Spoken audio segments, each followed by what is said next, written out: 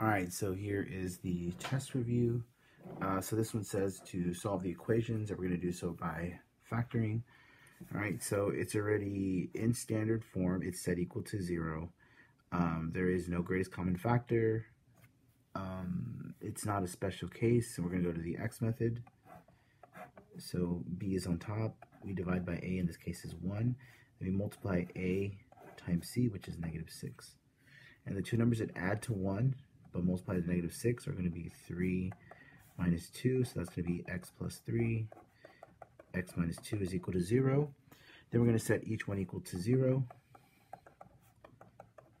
And then we're going to solve. So x is equal to -3 when we subtract 3, and x is equal to +2 when we add 2.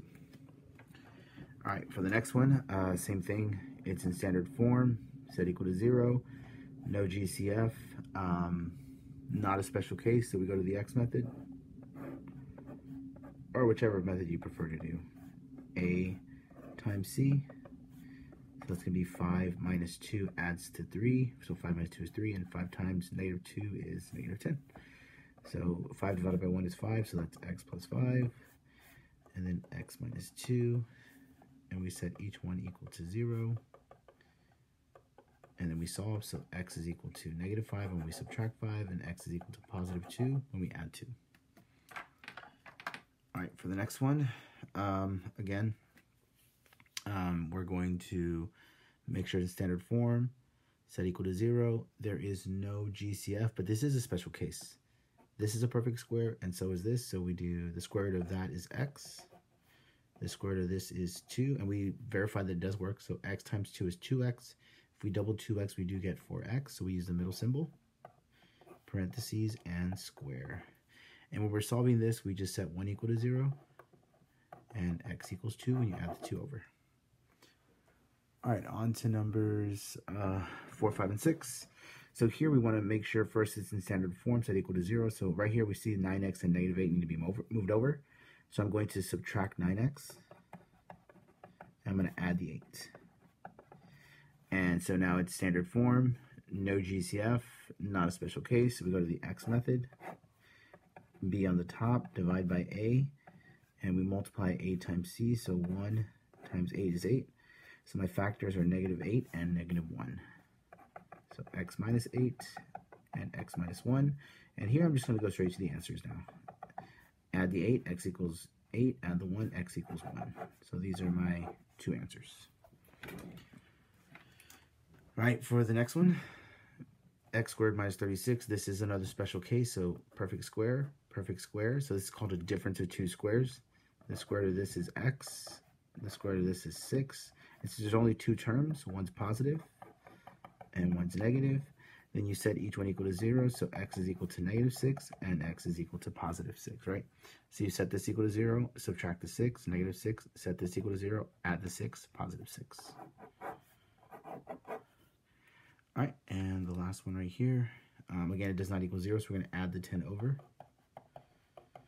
+6. So standard form, set equal to 0. No GCF, not a special case. Now we go to the x method. -7, divide by a, which is 1, and then a times c, which is 6. So -6 minus 1 is -7. -6 times -1 is 6. So we have x minus 6 and x minus 1. This one I'll show you again just in case you've forgotten. Set each one equal to 0, add the 6, x equals 6, add the 1, x equals 1. All right, let's take a look at these. Finding the zeros is the same thing as solving. So this right here, find the zeros, that means to solve. Okay, so let's first set this equal to 0. Let's go ahead and do the x method. So -12, divide by a, which is 1, and then a times c, which is 32. My factors that add to -32 and multiply 32 are going to be -8 and -4. So x minus 8 and x minus 4. Set each one equal to 0, x equals 8, x equals 4. For the next one, again, set it equal to 0. Here, it is in standard form, it's set equal to 0. There actually is a GCF. These both are divisible by x. So x squared divided by x is x. Negative 6x divided by x is negative 6. And now it's factored. So when we set each of these equal to 0, the first one is solved. But the second one, when you set equal to 0, you have to add the 6. So x equals 6. All right, number 9 and 10 are word problems. So it says you are making a square frame of uniform width for a square picture that has side lengths of 2 feet. The total area of just the wood used in the frame is 5 square feet. What is the length of the sides of the frame? So here it appears we have 2 squares. So the area of the whole thing is x times x minus the area of the inside, which is 2 times 2. And it says the total area of just the wood, right? So this is the area of the whole thing minus the inside area would be the area of the wood, which is just 5 square feet. So x times x is x squared minus 2 times 2 is 4 equals to 5. We know in order to solve this, it has to equal 0. So we're going to go ahead and subtract the 5 over. And standard form, no GCF, but it is a special case. Perfect square, perfect square. I think we just did one similar to this right here, number 5. So we know to take the square root of this, which is x, square root of this, which is 3. Write that twice. First one's positive, second one's negative. Now when we go to solve this, x plus 3 is equal to 0, and x minus 3 is equal to 0. We're going to get 2 answers, but the negative answer does not exist because you can't have negative length on us or width on a side. So we have x is equal to 3 feet. All right, number 10, the concert one. It says the dimensions of the old stage at the concert hall were 30 feet wide by 15 feet deep. Okay, so 30 feet by 15 feet. The new stage has a total area of 1,000 square feet. The dimensions of the new stage were created by adding the same distance x to the width and depth of the old thing. Okay, so you're just adding x to each side. So we have 30 plus x times 15 plus x equals the new total area of 1,000 square feet. So I'm just going to FOIL this out. 30 times 15 is 450. 30 times x is 30x. X times 15 is 15x. And x times x is x squared. I'm going to rewrite this in order. X squared. 30x plus 15x is 45x plus 450 equals to 1,000.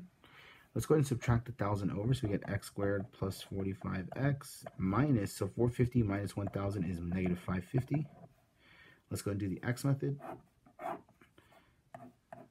So b is 45, divided by a is 1, and then negative 550 times 1 is negative 550. This is 55 minus 10. 55 minus 10 is 45.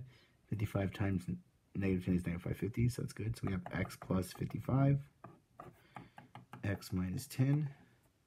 So x equals negative 55, and x is equal to 10. So what is the value of x? It looks like they added 10 feet to each side. All right, on to the back. So this is factoring, and it looks like your a value is no longer 1. So let's take a look at these real quick here. So the first one, it just says, oops. Oh, that's just there. It says to factor the expression fully. It does not say to solve, right? And really quickly, if it said to solve, we would be able to see like equals 0 or something. But the directions don't say, it just says to factor. Okay, so for this one here, first off, it is in standard form. There is no GCF. It is not a special case because that's not a perfect square, neither is that. So we go to the x method. So b is 10, a is 3. And on the bottom, we always multiply a times c. My two factors that add to 10 but multiply to negative 24 are going to be 12 minus 2. Now here you do have to be careful. Remember, you need to reduce, right? 12 divided by 3 is positive 4, and negative 2/3 cannot reduce. So this 4 becomes x plus 4. And negative 2/3, we bring the 3 in front of the x, so it becomes 3x minus 2. All right, for the next one, it's in standard form. There is a GCF. They're both divisible by 2. So 2 goes into 18 9 times, and 2 goes into 2 once. And here we do have one of those special cases. Perfect square, perfect square. So the square root of 9x squared is 3x. The square root of 1 is 1. And since it's the difference, plus and minus. for the next one, it says 12x squared minus 39x plus 9. So it is in standard form. There is a GCF. The GCF appears to be, I would say it's 3. So we're going to factor out a 3. So divide each one of these by 3. So 4x squared minus, what is that, 13x plus 3. All right, now we'll go into the x method because it's not a special case. So negative 13 on the top, divide by a is 4. And then a times c is 12. So my factor is going to be negative 12 minus 1 is negative 13, and negative 12 times negative 1 is positive 12. Negative 12 over 3 reduces to negative 3. So when we're factoring this, don't forget your GCF at the very beginning. Then we have x minus 3 times the 4 and negative 1 does not reduce, so we bring the 4 in front of the x, so 4x minus 1. All right, on to number 14. So we notice, first off, standard form, no GCF. It is a special case. This is a perfect square, and so is this. So we take the square root of that, which is 3x. We take the square root of the last term, which is 2. Now, since there's 3 terms, we're going to multiply these 2 together. So 3x times 2 is 6x. Then we're going to double it, and it is 12x. So we put the middle symbol in the middle, parentheses, and squared. All right, let's take a look at numbers 15. It says rewrite the following in intercept form. It says nothing about solving it, so we're just factoring again. Here, first off, it's in standard form. There is no GCF. It is a special case. Perfect square, and there's a minus sign. So the square root of 9x squared is 3x. Square root of 4 is 2. We're going to write it twice since there's a minus sign. There's only 2 terms. First one positive, second one negative. All right, for number 16, standard form, no GCF, not a perfect case. So now we go into the x method. Negative 6 on the top, divide by a, which is 8, and then 8 times 1 is 8. My two numbers that add to negative 6 and multiply to 8 are going to be negative 4 and negative 2. Negative 4 minus 2 is negative 6. Negative 4 times negative 2 is positive 8. We're going to reduce this. These both reduce by 4, so negative 1/2. This both reduced by 2, so negative 1/4. No GCF, so this would be 2x minus 1 and 4x minus 1. All right, on to the next one. Here we have 18x squared plus 48x. So first off, it is in standard form. Second question, there is a GCF. 18 and 48 are both divisible by 6 and x. So I divide this by 6x and this by 6x. So we get 3x, and then this would become positive 8. So 6x, and yeah, that's it. Let me just write it a little bit nicer. There is nothing else to factor, right? So when we did the GCF here, it automatically factored for us, and we're done. All right, let's move on to the next ones. These ones do say to solve, so we're going to factor it, and then we're going to solve it. Just like before, the first thing that we need to do is make sure that it does equal to 0. So 9x squared is fine. We need to add this 10x over here, which gives us 21x. We need to subtract this 8, which gives us positive 10. And we set that equal to 0. Now from here, it's standard form. No greatest common factor. Not a special case. So we go to the x method. So we have 21 on the top. We're dividing by a, which is 9. And then 9 times 10 is 90. So my factors here are going to be 6 times 15. 6 plus 15 is 21. 6 times 15 is 90. So now we're going to reduce. 6 over 9 reduces to 2/3. 15 over 9 reduces to 5/3. Okay, so this becomes 3x plus 2 when we swing the 3 in front of the x, and this one becomes 3x plus 5. Set it equal to 0. Now you need to set each one equal to 0 and solve. This one I'm going to do in my head. So subtract the 2, divide by 3. Again, set equal to 0. Subtract the 5, divide by 3. And these are my two solutions. All right, for the next one, again, so this time we're going to add the 3x squared over, giving us 8x squared. We're going to subtract the 6x, which gives us negative 8x, and then minus 6 equals 0. Okay, so it is in standard form. This time there is a GCF. They're all divisible by 2, so 4x squared minus 4x minus 3. Not a special case, so we go to the x method. Negative 4, a is 4. 4 times negative 3 is negative 12. So we have 6 and 2, and the 6 will be negative. This reduces to 1/2. Negative 6 and 4 are both divisible by 2, which results in negative 3/2. All right, so let's write our factored form. So don't forget your GCF, which is 2. 2x minus 3 and 2x plus 1. Again, we can only set factors equal to 0 that have an x. So in this case, this 2 right here does not have an x, so there's no solution to it.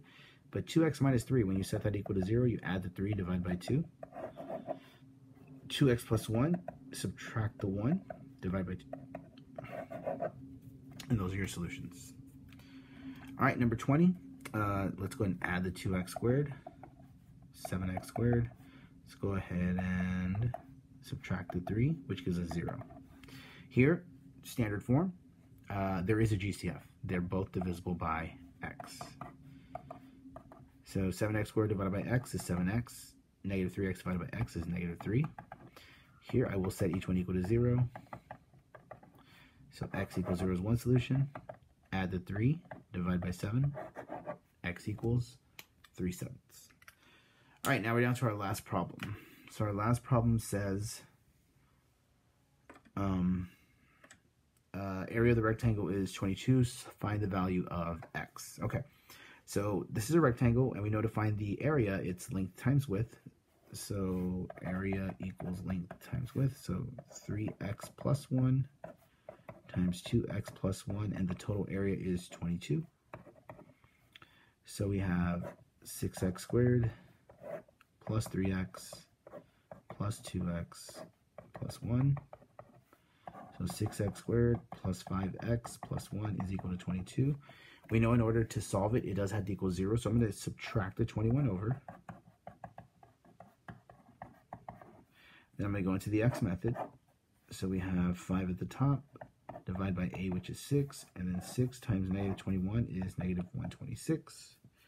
My factors here are going to be 14 and 9. And we're going to subtract the 9. So 14 over 6 reduces to 7/3, right? 2 goes into 14 7 times, 2 goes to 6 3 times. Over here, they're both divisible by 3, so negative 3 over 2. Let's rewrite this in factored form first. And when we solve each of these, x equals negative 7/3, subtract 7, divide by 3, x equals, add the 3, divide by 2. So when we're dealing with the length, we can't have negative length or width, so the one that's going to result in positive length and width is x is equal to 3/2. And there you go.